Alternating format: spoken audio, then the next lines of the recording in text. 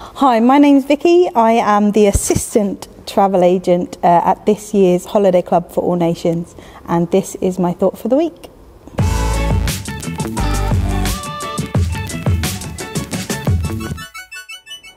Okay, so right now we have just finished day 2 of our Holiday Club, and quite frankly it's been amazing. There's an energy and a buzz, and what really struck me was that in our worship time on Sunday, Aaron really made a call for God's presence to come and fill the building, and that really is tangible this week, to really feel that God is partnering with us as we take this on, that we're not doing it solo, that actually we're just following his command.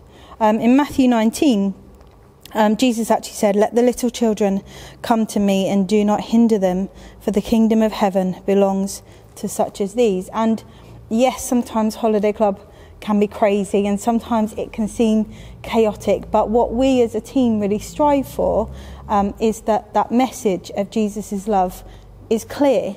And as Billy said in his sermon on Sunday, it's that idea of the maximum impact coming from close proximity, clear communication and high potency. So if you're watching this, it would be great if you could pray for us. Pray for the children that are coming, that they would get a really clear message of who Jesus is, and that it wouldn't just be a week of fun and games, but it will be a week that ultimately changes their lives and brings them their salvation.